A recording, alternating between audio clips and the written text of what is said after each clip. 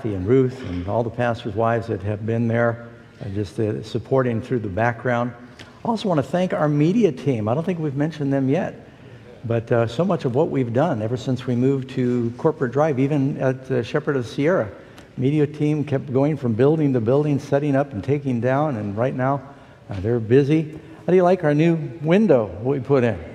Isn't that nice? I don't know if you noticed, the clouds are actually moving.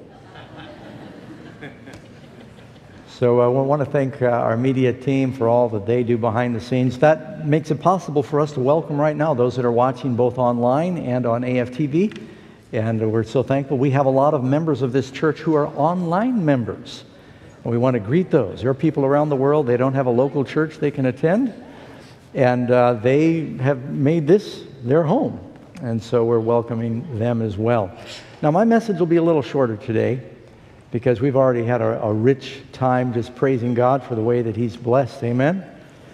But I want to talk about how to build a house for God. How do you build a house for God? I remember when I was a kid, my grandmother, who was Jewish, she was driving me some errand through town, and I saw this unique building. And I knew it wasn't a normal building. And I said, "Grandma, what's that?" She said, "That's the synagogue." I said, "What's a synagogue?" I don't think I could even say it. She said, "It's God's house." I thought, whoa. Because I had not been raised very religious, but I knew, there was like God. Every now and then my grandmother would talk about God, and she'd say, "God's going to punish you for this." So I knew there was a God, and I thought, God's house. And that to me seemed so awesome, so fearful. How could there be a place where God would live? How do you build a house for God? It's like we heard in our scripture reading. How do people build a house for God? The heavens of heavens cannot contain Him. But the Bible tells us there are several occasions where God instructed His leaders to build Him a house. That would really be a place for the people to come together.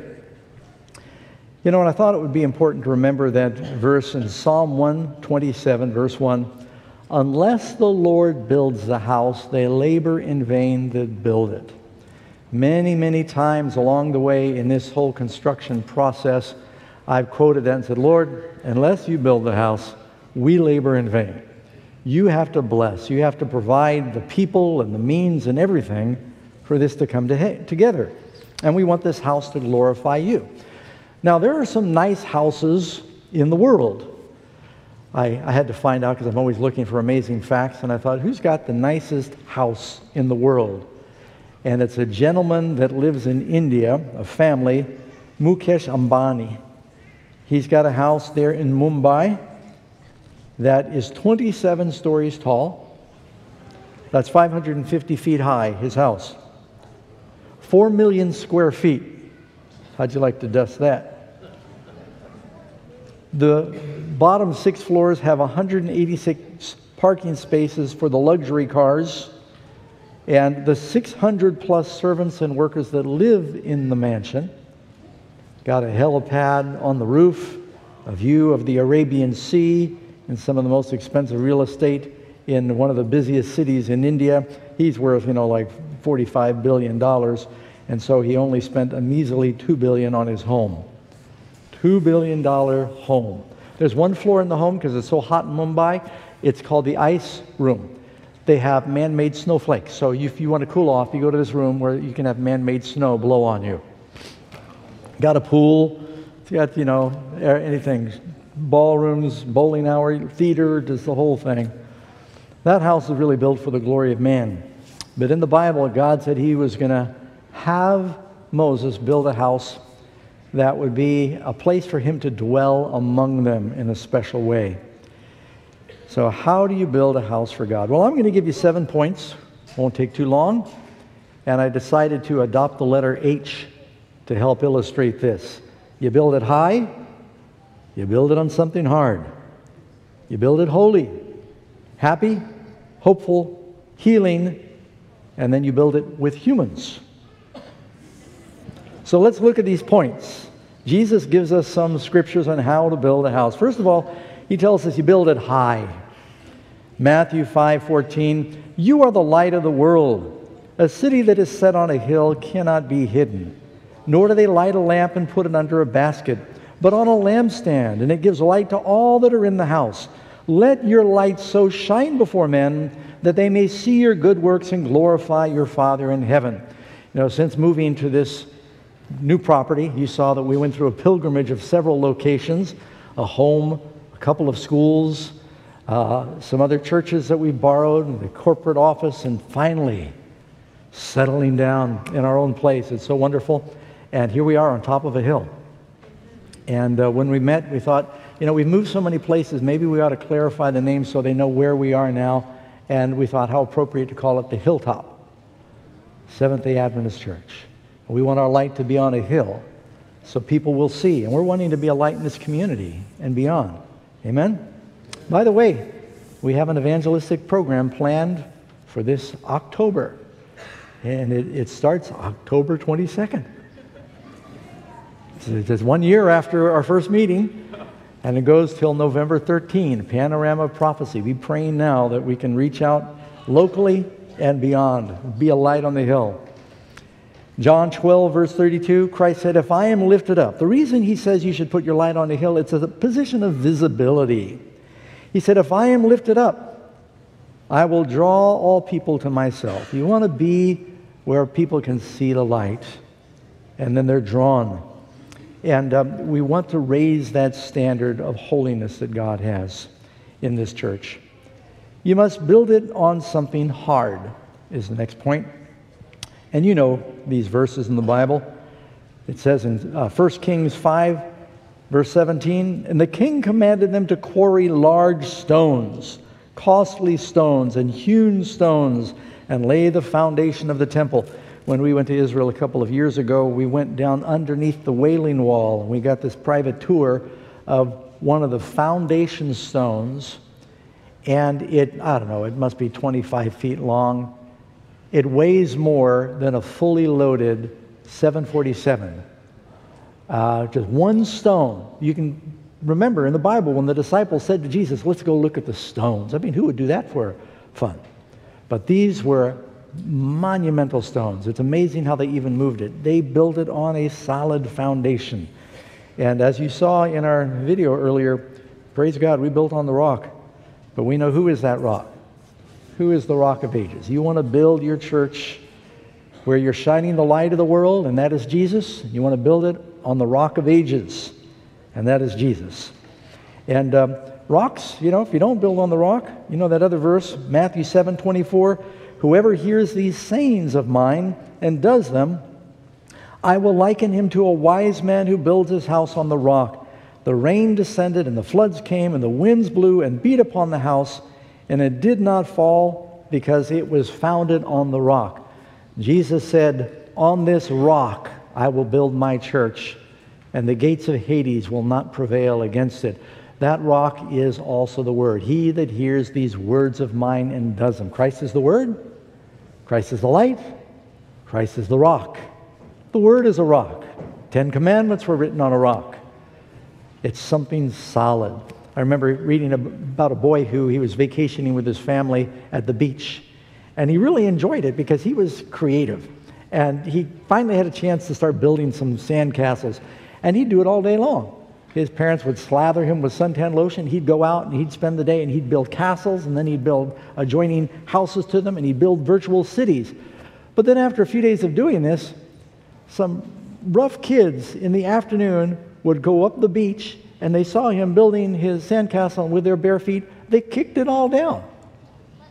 And that was so annoying. Well, the next day he went out again. He started building another castle. And in the afternoon, these bullies showed up again, and they kicked it down.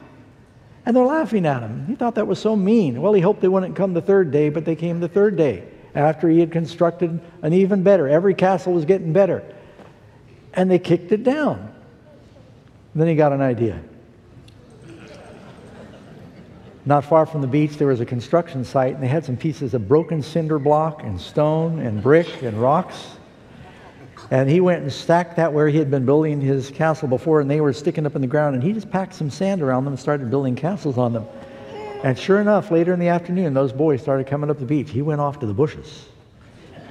And he saw them all at the same time bang and bruise and bloody their toes on his castle. They never bothered him anymore after that, because it was founded on a rock. You want to build it on something high, you want to build it on something hard, and you want to build it holy. The Bible tells us that his house should be a house of prayer for all nations. Isaiah had his converting vision in the temple of God. It says, I saw the Lord high and lifted up on his throne. The train of his robe filled the temple, and flanking on the right and the left were the seraphim, each with 6 wings, and they cried out one to another as they covered their face with 2 wings and their feet with 2 wings.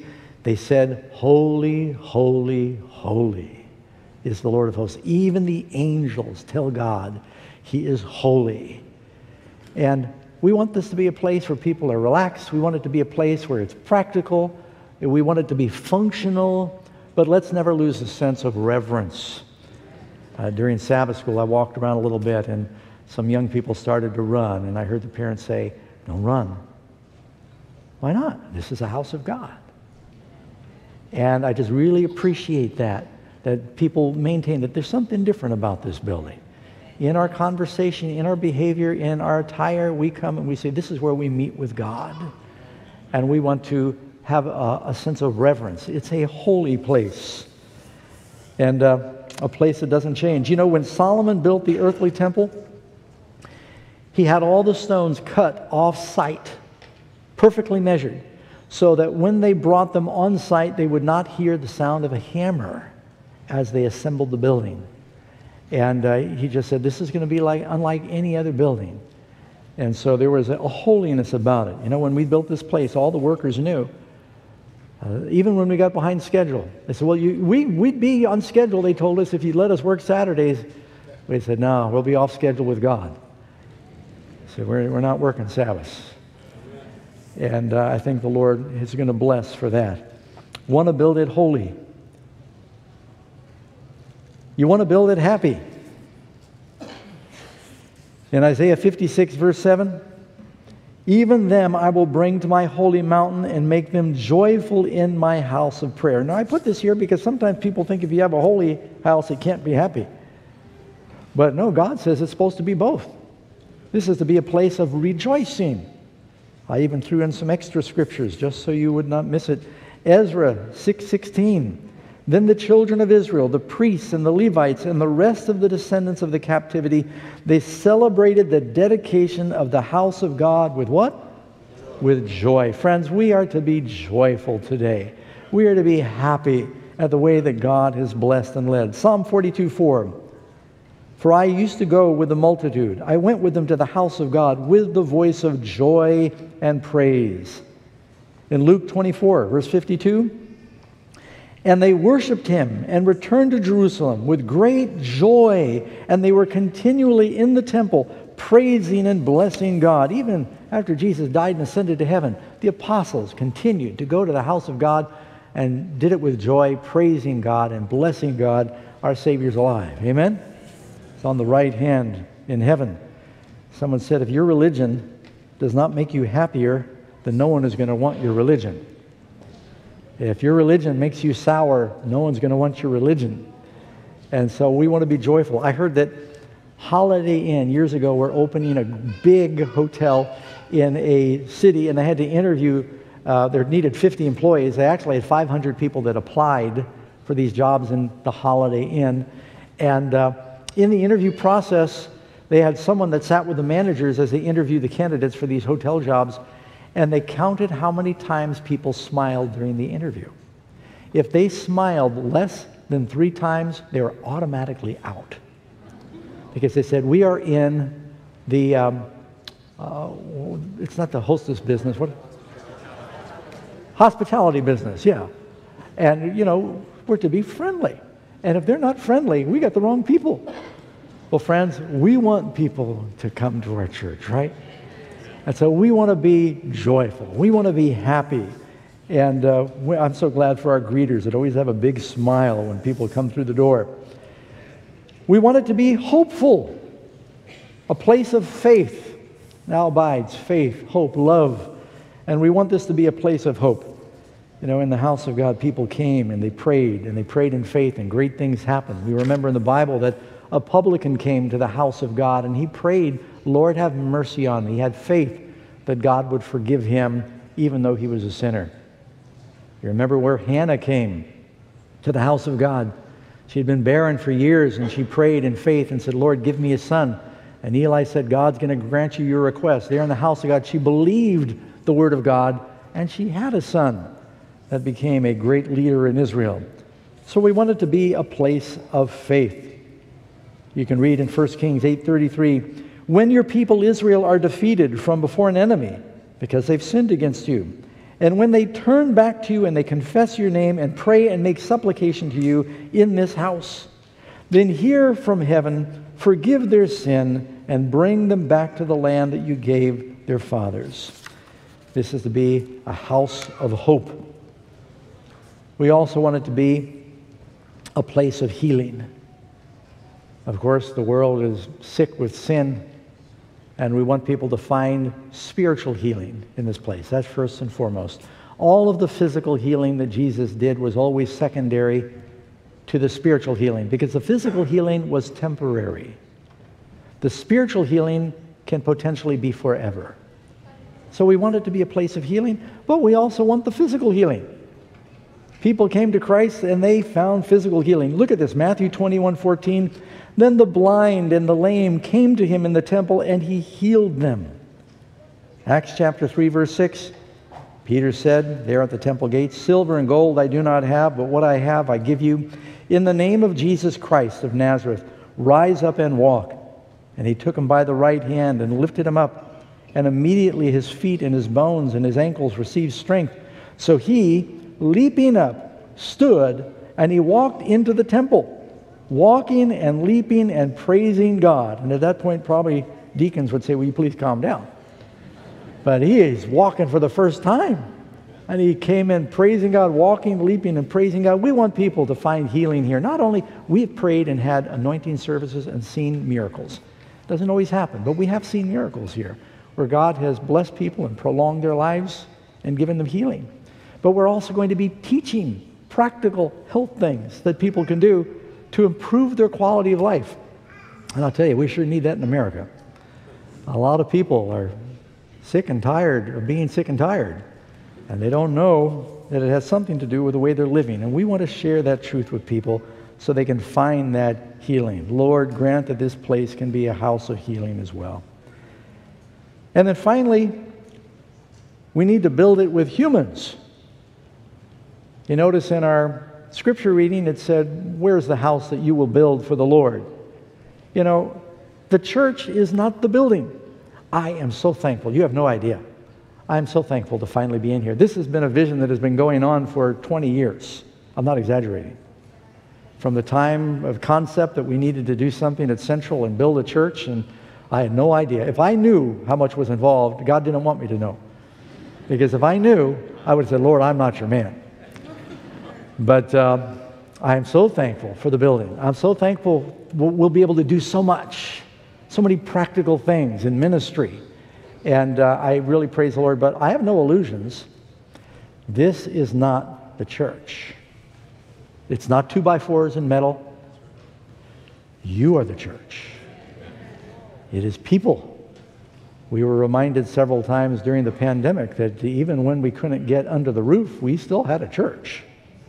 It's the people. Now, I think it's important for us to come together. We have scriptures on that.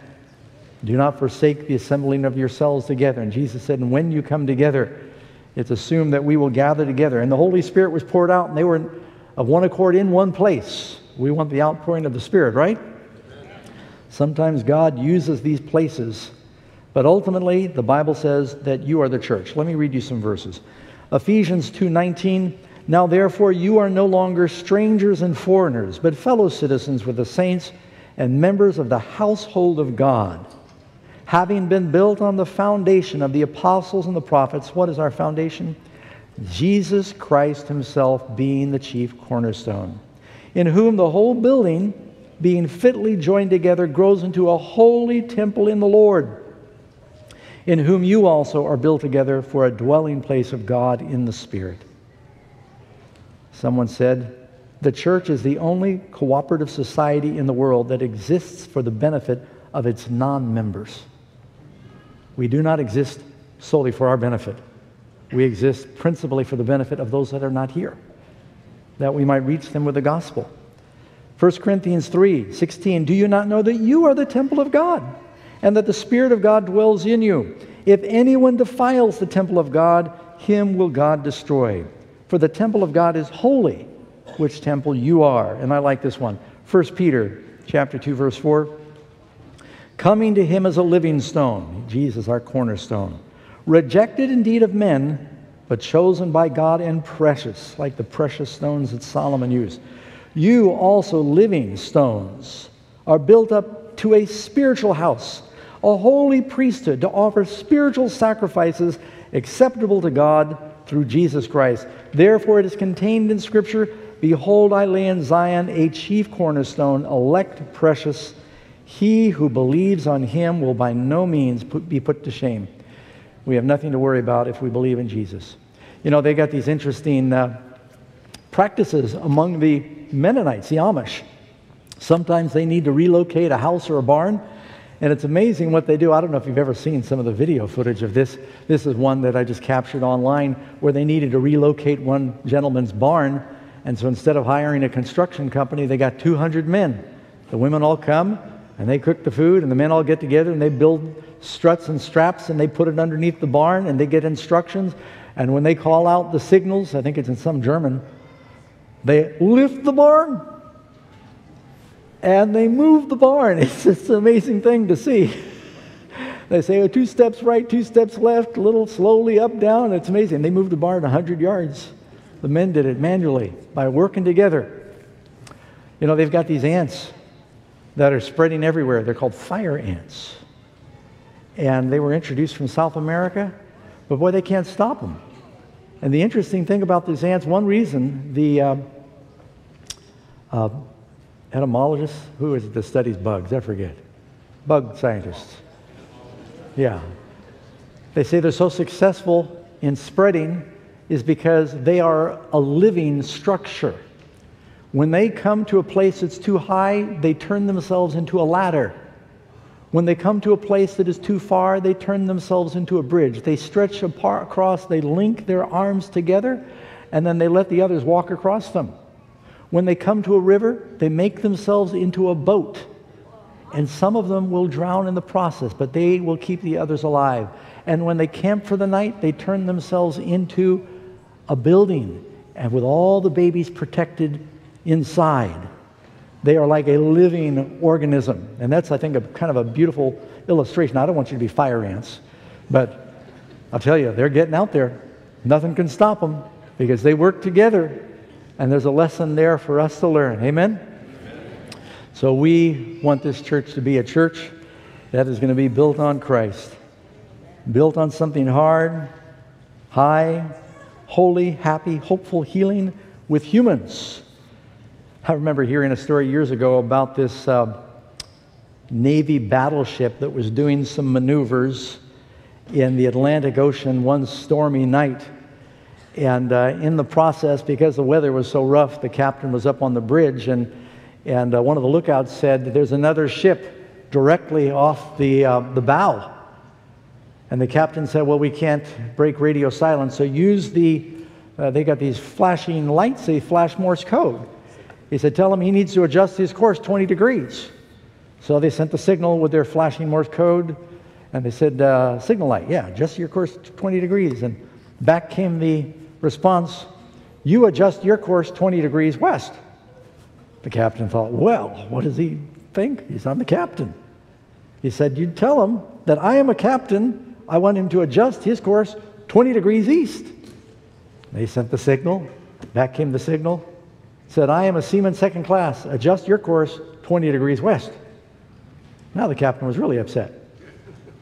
He said, send him back a signal and say, we are a battleship. Adjust your course 20 degrees east. And back came the signal that said, I'm the lighthouse on a rock. Adjust your course 20 degrees west.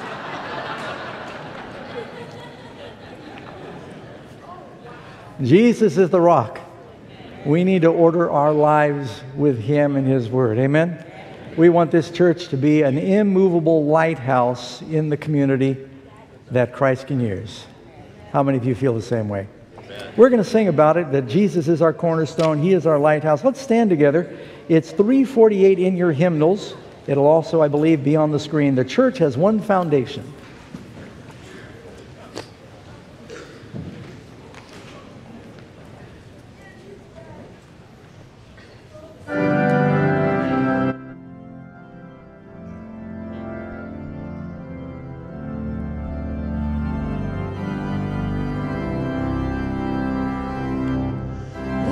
Church has one foundation, 'tis Jesus Christ alone.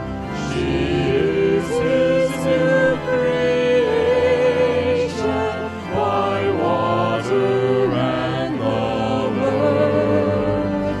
From men He came and sought her to be His holy bride. With His own blood He bought her, and for her life He died. Elect from every nation, yet one o'er all the earth. Her charter of salvation, one Lord, one faith, one birth. One holy name she blesses, partakes one holy root, and to one hope she presses, with every grace endued.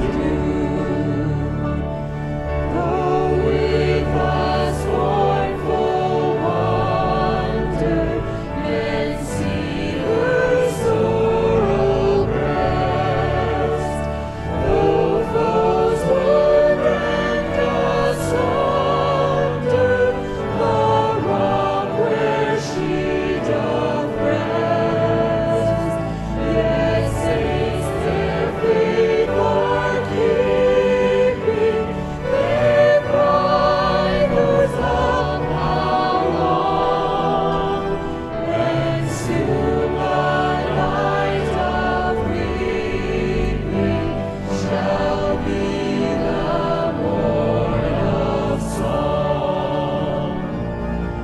Victor and tribulation and tumult of her war, she waits the consummation of peace forevermore,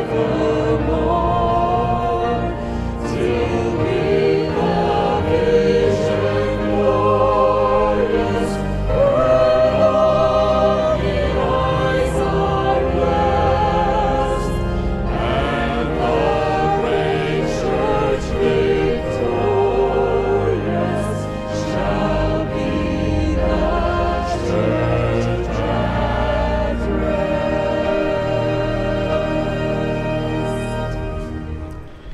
Amen. Father in heaven, Lord, we just thank you and praise you. We give you glory and praise for what you have done. It's hard to comprehend the miracles that you performed and the way you provided to provide this place. We thank you for the people that you have provided to fill it, the people that you provided to work and to serve with the children and the music and the greeting and the kitchen and so many other departments, Lord, and we just thank you. Help us, Lord, to share the gospel with this perishing world, the good news about Jesus. I pray that you'll protect us, that we might live lives that will please you, and that we can grow in holiness to be more and more like our Savior. Thank you, Lord. We consecrate this building to you, but even more, we consecrate ourselves. And we pray all these things in Jesus' name. Amen. 3 parting announcements. One is, if you're interested in being a member of this church and you're not, come talk to the pastors or the greeters at the door. We'd love to have you be part of the family. 2, don't forget to give the cards with your vision for the church. There'll be a basket for that in the foyer. We want you to leave those so we can put them in the time capsule and maybe dig that up someday. 3, please remember that the ushers and deacons will be at the doors to receive your